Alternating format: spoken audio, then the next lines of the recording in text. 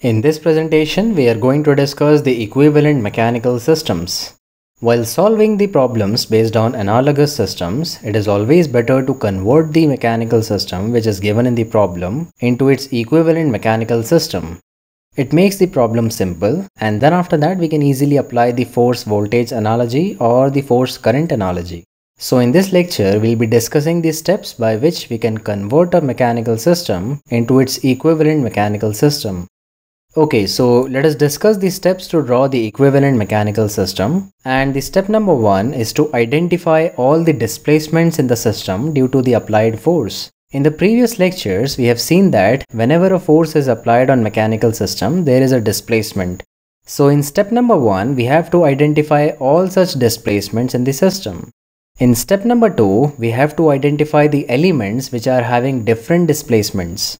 So there are certain mechanical systems in which the number of displacements is more than one. So we have to identify the elements which are having different displacements. Now, in step number 3, we have to represent each displacement by a separate node. So we will represent each displacement by a separate node. Moving on to step number 4, elements having same displacements are connected in parallel. So according to this step, if two or more elements are having same displacement, we have to connect them in parallel. Now moving on to the step number 5, the elements causing same change in displacement will get connected in parallel between respective nodes. For example, if the net displacement in a spring is x1 minus x2 and the net displacement in a damper is also x1 minus x2. So we can say that the net displacement in the spring and the net displacement in the damper is same, which is x1 minus x2. So we will connect this spring and this damper between two nodes x1 and x2. We will discuss this in detail in a while. So we are now done with the steps by which we can draw the equivalent mechanical system. Let us now take some cases in order to understand that how we can apply these steps in order to draw the equivalent mechanical system from the given mechanical system. So in case number 1, we have a mass resting on a fixed surface and a force Ft is applied on the right hand side. And due to this applied force, there is a displacement xt to the right hand side. Now this is our given mechanical system and we need to draw an equivalent mechanical system by applying these steps. So let's start with step number 1, in which we have to identify all the displacements in the system due to the applied force. So in this case, the applied force is f of t and the displacement is xt. So in this way, we have identified the displacement in this mechanical system. Let us now move on to step number 2, in which we have to identify the elements which are having different displacements. But we can see that we are having only one element, which is mass m, and it is having only one displacement xt. So we can move on to step number 3, in which we have to represent each displacement by a separate node. In this case, we are having one displacement xt. So let us represent this displacement xt with a separate node. And now we will consider a reference level with respect to this node. And we will now connect this element which is having the displacement xt between this node and this reference level in this way. This represents that this element of mass m is undergoing a displacement xt, and this is the equivalent mechanical system of this given mechanical system. If we observe the step number 4, it says that elements having same displacements are connected in parallel. But in this case, we are having only one element, so we don't have to bother about step number 4. In the same way, step number 5 says the element causing same change in displacement will get connected in parallel between respective nodes. But again, we are having only one displacement, so we don't have to bother even about step number 5, and this is our complete equivalent mechanical system. Similarly, let us consider one more case in which we are having a spring of spring constant k, which is connected with a fixed support from one side. And on the other side, a force f of t is applied on the right hand side, and due to this, the displacement is x of t.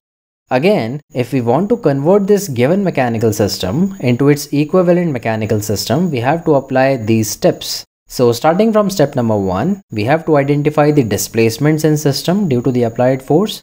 So the displacement in this system is xt.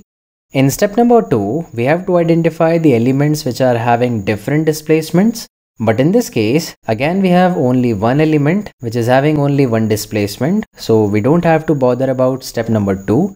We can directly move on to step number 3, in which we have to represent each displacement by a separate node. So we are having one displacement xt. Let us represent this displacement by a separate node. And again, we have to consider a reference level with respect to this node, so that we can connect this element between this node and this reference level. So if we connect this element between this node and this reference level, the equivalent mechanical system will look like this. See, we have connected this spring of spring constant k between the node xt and the reference level. And this shows that this spring is undergoing a displacement xt under the applied force. Moreover, we don't have to bother about step number 4 and step number 5 at this point of time because we are having only one element in our mechanical system. Now let us consider one more case in which we are having a damper having the coefficient of viscous friction equal to B, and it is connected with a fixed support from one side, and on the other side we are applying a force f of t to the right hand side, and due to this there is a displacement x of t to the right hand side. And now we have to convert this given mechanical system into its equivalent mechanical system. So let's start with step number 1 again, in which we have to identify all the displacements in the system due to the applied force. So we can see that there is only one displacement, which is xt. Now we have to represent this displacement with a separate node. So let us represent this displacement with a separate node and a reference level with respect to this node. Now we will connect this damper between this node and this reference level in this way. We can see that we have connected this damper between this node xt and this reference level, and this shows that this damper having the coefficient of viscous friction equal to B is undergoing a displacement xt under the influence of applied force. So in this way we can draw the equivalent mechanical system from the given mechanical system. So we are now done with case number 1. We will now move on to case number 2.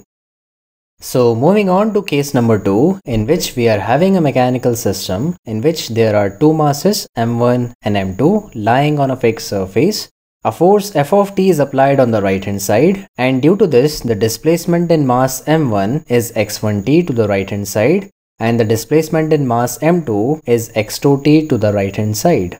A damper of damper constant B is connected between these two masses, and hence the net displacement in this damper will be x1t minus x2t. Now we have to draw an equivalent mechanical system from this given mechanical system.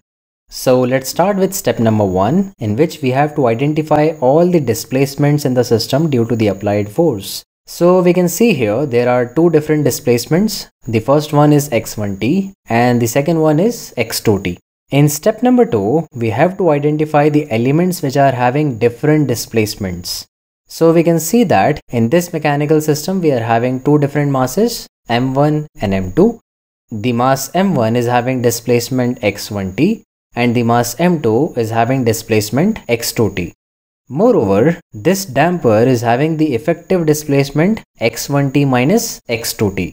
So in this way we have identified all the elements which are having different displacements, and we can say there are three different elements which are having different displacements.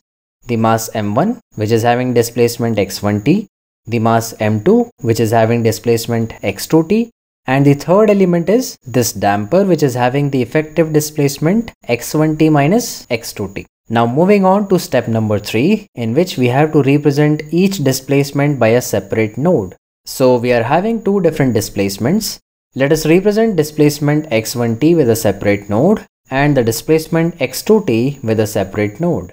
So we have to consider a reference level for displacement x1t and one reference level for displacement x2t. Now we can see that this mass m1 is undergoing the displacement x1t.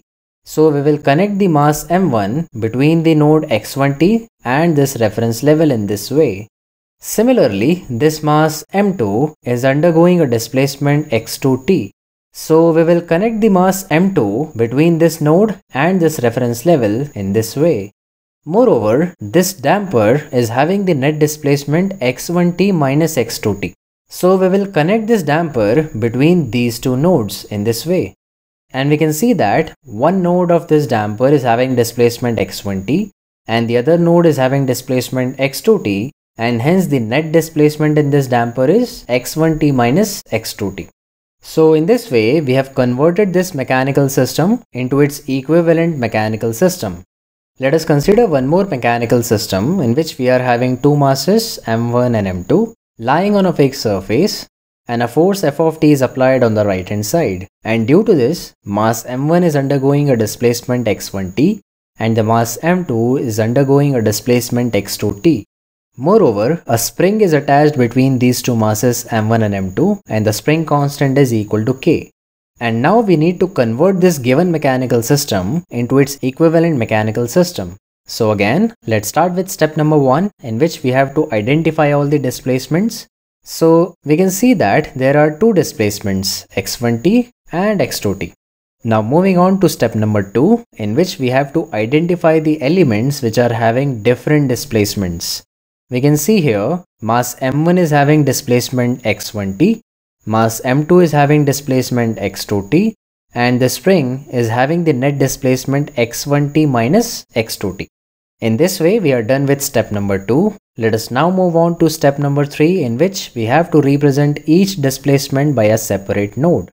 So in this mechanical system, we are having two different displacements. So let us represent these displacements with a separate node x1t and x2t. So we have to consider a reference level for node x1t and one reference level for node x2t.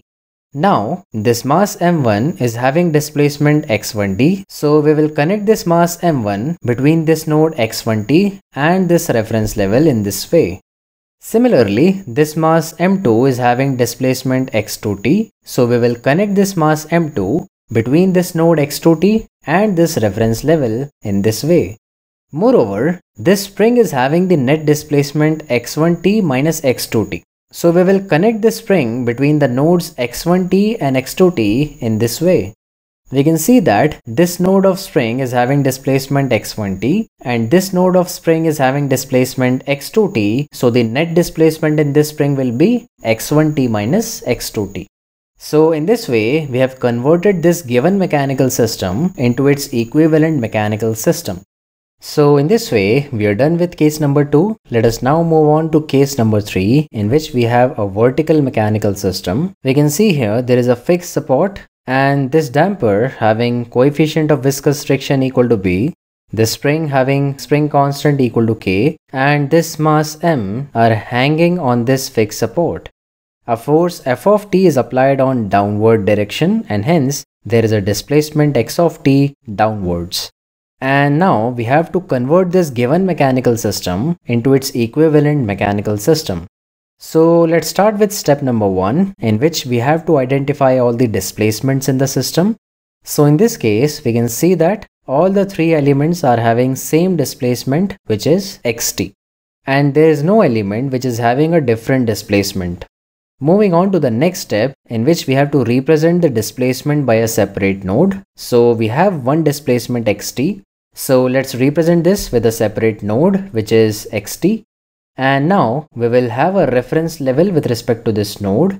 And we will now connect all the elements between this node and this reference level. In the step number 4, we discussed that all the elements having same displacements are connected in parallel. We can see here this damper, this spring and this mass are having same displacement xt. So all these elements will be connected in parallel between this node xt and this reference level. So firstly, let's connect the mass m between this node and this reference level. Similarly, we will now connect this spring between this node and this reference level. And at the end, we will connect this damper between this node and this reference level. And in this way, we can see that these three elements which are having same displacement are connected between the nodes xt and this reference level. And it represents that all these three elements are having displacement xt. And this is the equivalent mechanical system of this given mechanical system. I hope you got this. In this way, we are done with case number 3. We will now move on to case number 4. So moving on to case number 4, let us consider this mechanical system. This is a very interesting vertical mechanical system in which this is a fixed support. There is a damper B1 and spring K1 connected with one side from this fixed support, and from the other side they are connected with a mass M1. Now there is a damper B2 and a spring K2 which are connected from one side with this mass, and on the other side they are connected with a mass M2. A force F of t is applied on this mass M2 in the downward direction, and due to this there is a displacement x2t downwards. Now we know that if a spring or a damper are connected between two masses, then there will be a change in force, and due to this there is a change in displacement in mass m1, which is x1t. So in this mechanical system we are having two different displacements, x1t and x2t. So let us now move on to draw the equivalent mechanical system. So if we start with step number 1, we have to identify all the displacements in the system due to applied force. And we can see that there are two displacements, x1t and x2t. Moving on to step number 2, in which we have to identify the elements which are having different displacements. So if we observe this mechanical system carefully, we can see that this mass m1, this damper b1 and this spring k1 are having displacement x1t. And if we observe this damper and this spring, we can see that one end of the spring and this damper is having displacement x1t, and the other end of the spring and this damper is having displacement x2t.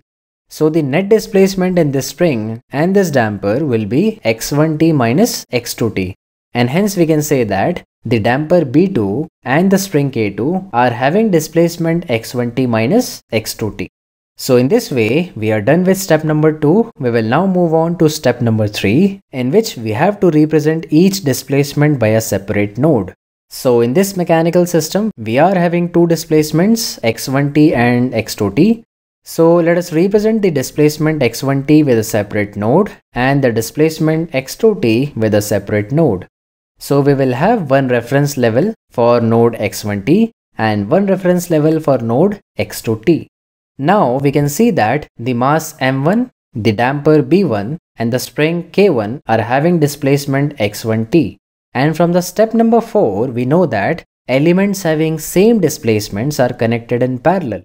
So firstly, let us connect the mass m1 between the node x1t and the reference level. Similarly, let us connect the spring k1, and in the same way, let us connect the damper b1.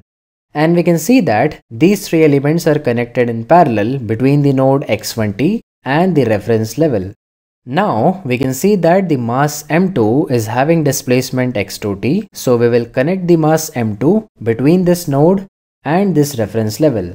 Now we will move on to step number 5 in this case, which says that elements causing same change in displacement will get connected in parallel between respective nodes. So in this case, we can see that B2 and K2 are having same change in displacement, which is x1t and x2t. And that's why this damper B2 and this spring K2 will be connected in parallel between the nodes x1t and x2t. So if we connect the damper B2 and the spring K2 between the nodes x1t and x2t, the parallel connection will look like this. We can see here this damper B2 and this string K2 is connected in parallel between the nodes x1t and x2t. And in this way, we are done with all 5 steps to draw the equivalent mechanical system, and we can say that this is the equivalent mechanical system of this physical system. So I hope you got this method to convert the given physical system into its equivalent mechanical system. Now I want you all to practice all these cases on your own, and in the next lecture we'll solve some problems based on analogous systems. And we will see that if we convert the given physical system into its equivalent mechanical system, it will make the problem simple. And we can easily apply the force voltage analogy and the force current analogy. As of now, we are done with this lecture. Okay, so thank you for watching this lecture. I'll end this one here and see you in the next lecture.